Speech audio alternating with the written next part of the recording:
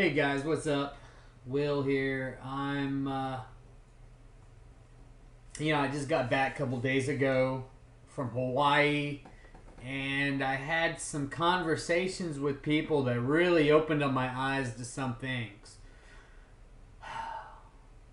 Now, I've often found it very suspicious, the correlation between Nazi Germany and common day America. There's a theory that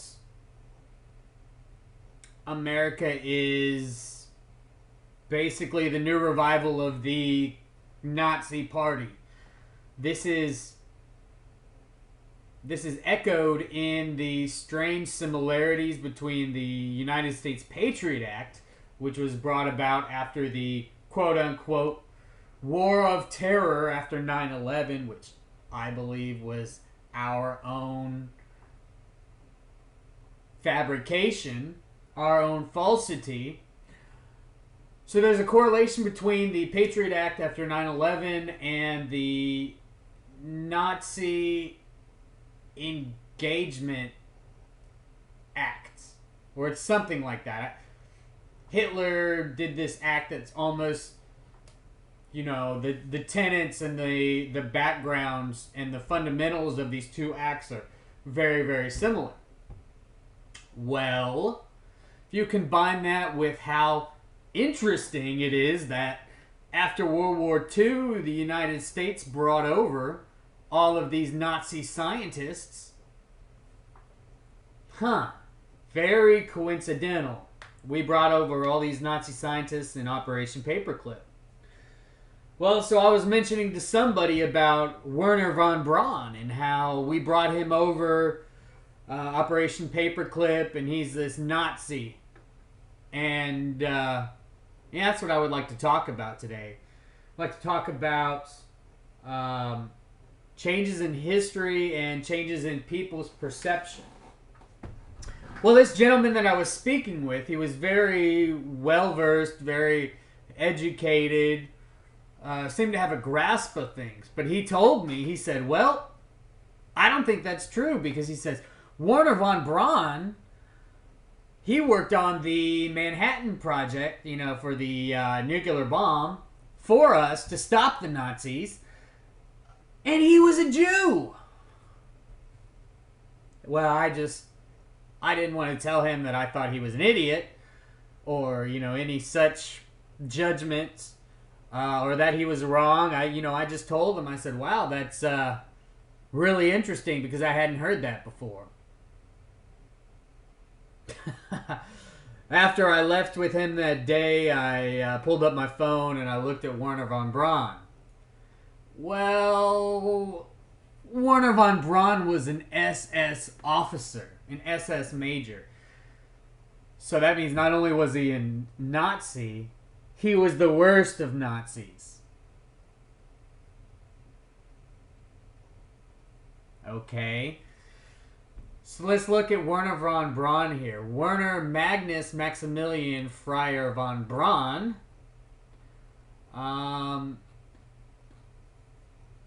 He was a member of the SS. Now, here he tells a story about how he says that he was urged to join and that they said it would be nothing, and he would get the rank of lieutenant just by doing nothing.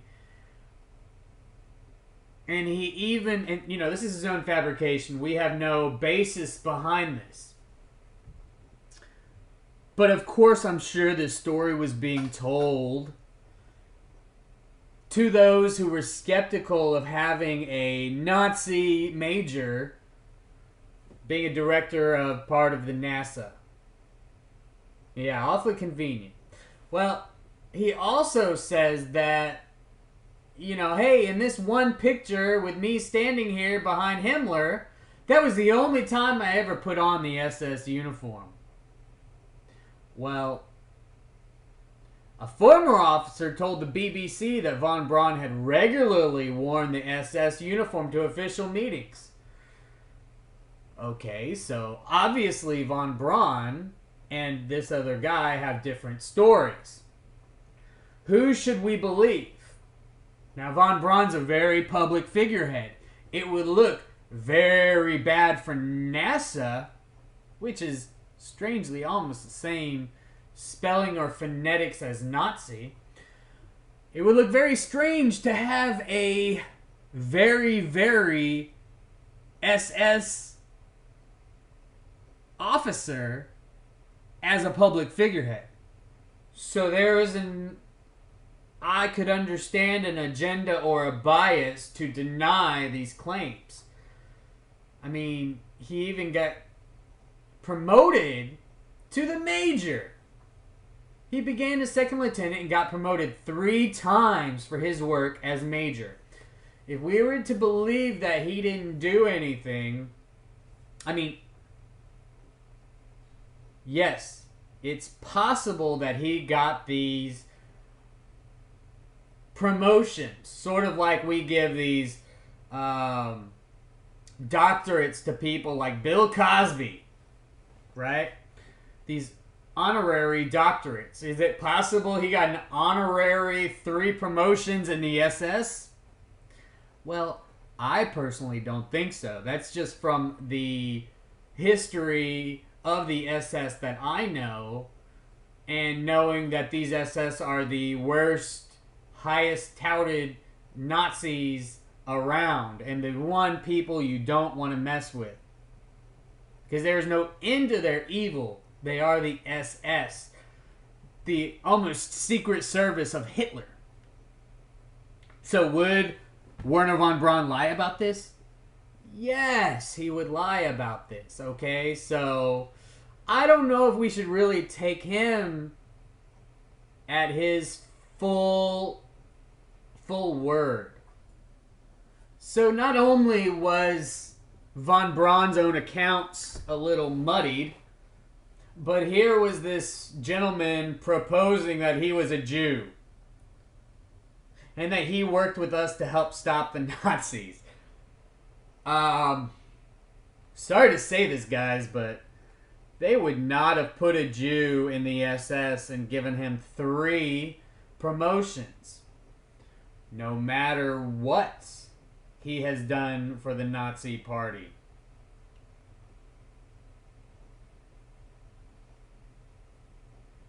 That's just nonsensical. I mean, there are some that propose that Hitler was a Jew, but not in the SS. And Hitler supposedly was an Akashic Jew. That's even widely debated. Werner von Braun, just look at the name. Werner Magnus Maximilian Freiherr von Braun. Does that sound German? Or does that sound Jewish? I didn't see Geldfelds or anything like that, any typical Jewish patriarchal naming convention in his name. To me, it looks just like German. So there's an obvious disconnect here with a little bit of his history. What I think's interesting is some of the documentaries about him. Like this one where he describes, he's actually speaking in it from this Walt Disney television production about space. To me, this just, please check it out for yourself, because to me, this screams of propaganda. And look at the person who's putting it out. And look at the company who's putting it out. Walt Disney. Have you ever seen the Walt Disney logo? It's got 666 in it multiple times, guys. Okay.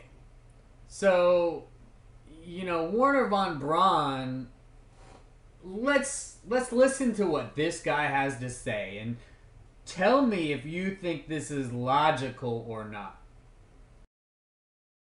Of course, you know, they'd been working on a shoestring, and now all of a sudden all of this money and big facilities are available to them.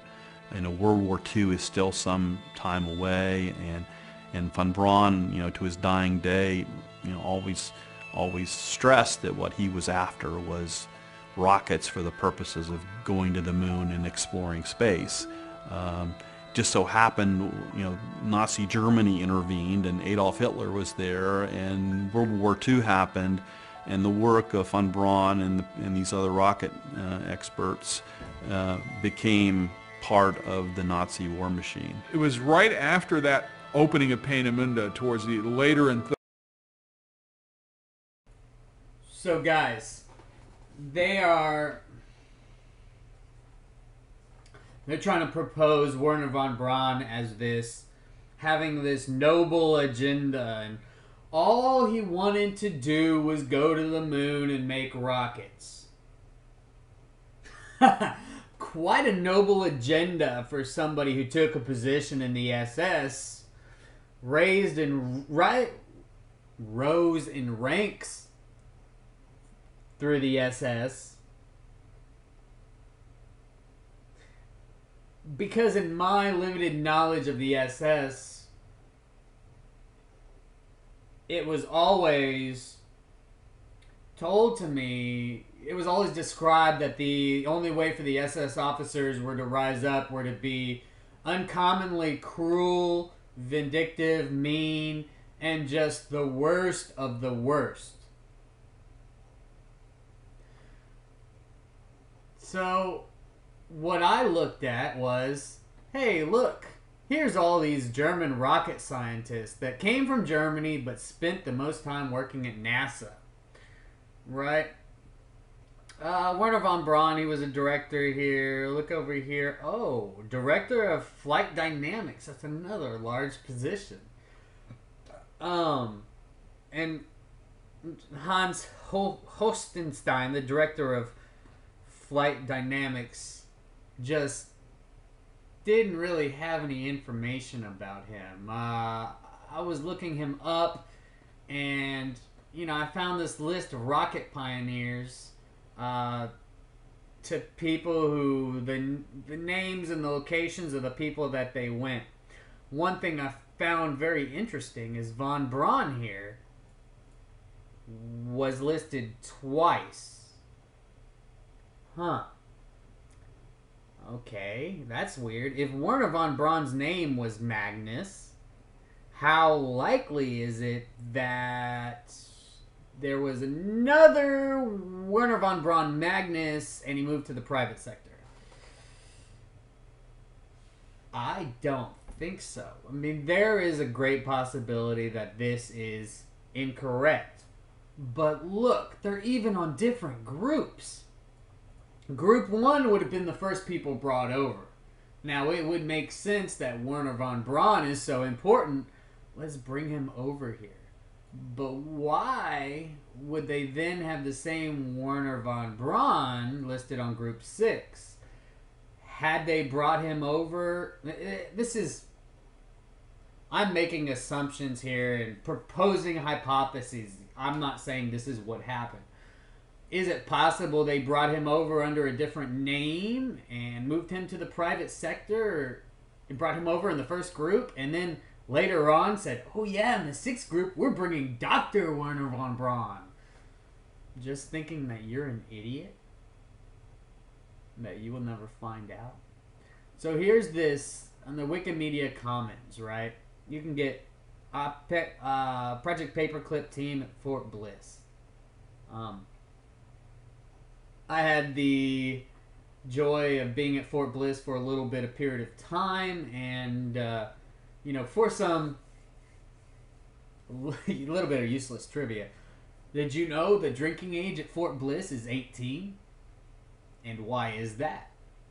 Well, that was made by the Army officials on base because Fort Bliss was so close to Mexico that the 18-year-olds, the under 20-year-olds, from 18 to 20, they would just cross the border and go drinking. Well, that was very dangerous for servicemen, so they went ahead and said, okay, you're 18, you can drink on base. Now, this is the Project paperclip team, and it points out all these people, and you can look at this. But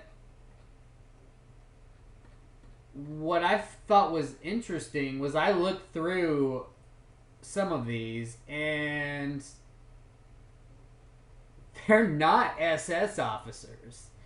Werner von Braun is, of course, but a lot of these other ones were not SS officers. So what was so special about Werner von Braun that put him in the SS? Now, I do know that the SS did a lot of programs and projects against the people. These were propaganda and sort of mind control or subversion projects against the German people. Is it possible that that's why he attained such a high rank in the SS and that he didn't want to talk about these sort of programs? And that our government brought him over, and that's why he was the top of NASA for this propaganda and subversion tactics? Quite possible. I mean, with the Flat Earth movement today and looking at fake NASA and the fake Apollo missions, there definitely is some propaganda. So, guys, I just think it's very, very interesting. Just, you know, what is the cause for this? Why are there so many questions with Werner von Braun, and why were none of them asked or none of them explained by NASA? I mean, here is an organization that we've thrown trillions of dollars at. I don't know if that's an exaggeration or not on my part. I really don't know how much money we've spent to NASA since the 60s.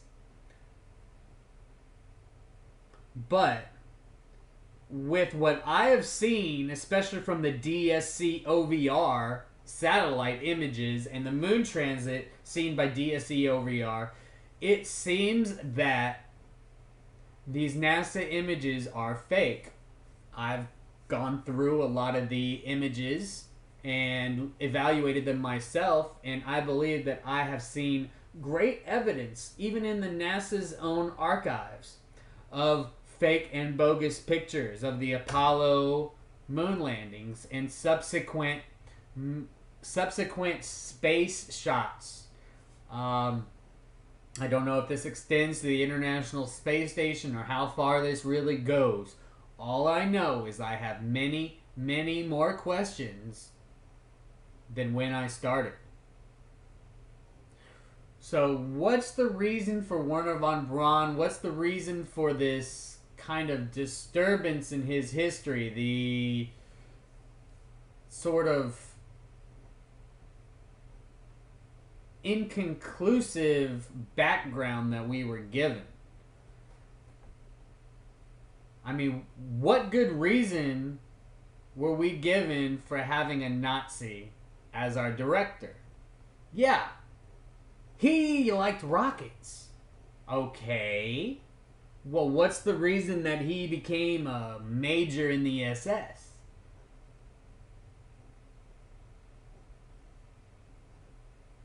What rocket program was he working on? There's a lot of proposals that the Nazis had anti-gravity technology, levitation technology, and that they were working for these UFOs, quote unquote. Is that a possibility? Is it possible that the United States brought over this technology and have had it ever since World War II? I'd say it's possible. I was reading the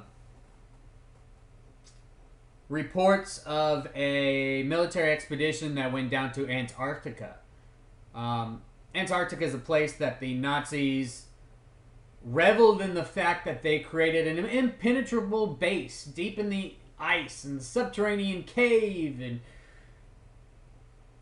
whether they created that or not, there was a definitive trail I don't know if it was called the Antarctic Trail, but let's just call it the Antarctic Trail. And dozens of Nazi submarines traveled that trail down and back. It is even theorized that Hitler escaped along this path. Now, back to that military encounter. This military expedition went down to Antarctica, and they encountered what they said were ships that came up out of the water, flew in the air, blew up their ships easily, and then descended right back into the water. The expedition turned around immediately, encountering this force that they were not equipped to deal with. They could not fight. To me, this sounds like UFO technology.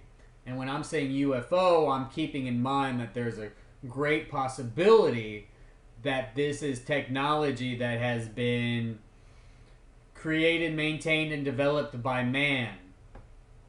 Is it possible that UFOs is another propaganda machine, subversion of the psyche of the people, a distraction that the Nazis in World War II had the technology for?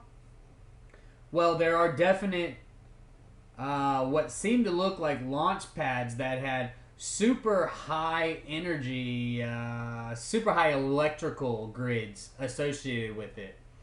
And we don't really know what they're for. They have a lot of technology that we just didn't know. And did the scientists that came over from Operation Paperclip have any nefarious training, or were they used for any nefarious subvertive means by our government? Why did we bring over such a large amount?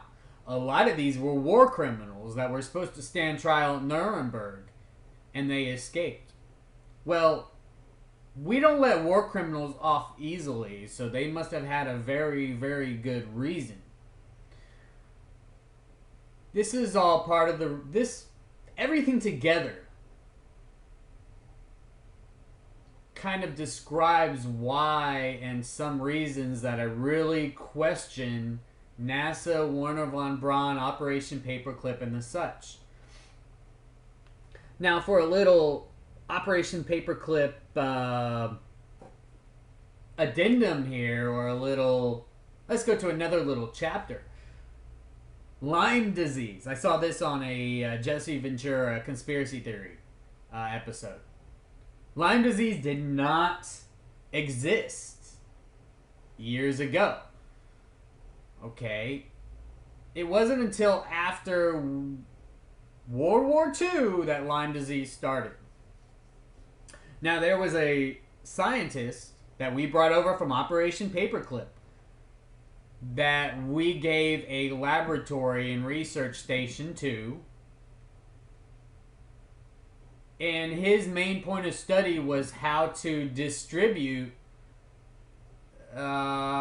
disease or famine through these ticks. Well, very oddly, this gentleman, he had his research station directly across the lake or pond or whatever it is from Lyme, New Jersey, the exact place of origin of Lyme disease. So here we have this scientist who, this is what he studied, this is what his passion was, and we brought him over, and oh look, right where this guy was, we have this outbreak, and oh, it's this disease we've never seen before. Maybe we had never seen it because it was created by him. Huh. Quite interesting. I can't say conclusively it was him, but that seems right along the path that some of these could have gotten out accidentally, or maybe they could have been let out into the populace as a test or as a terror, something to get people afraid of.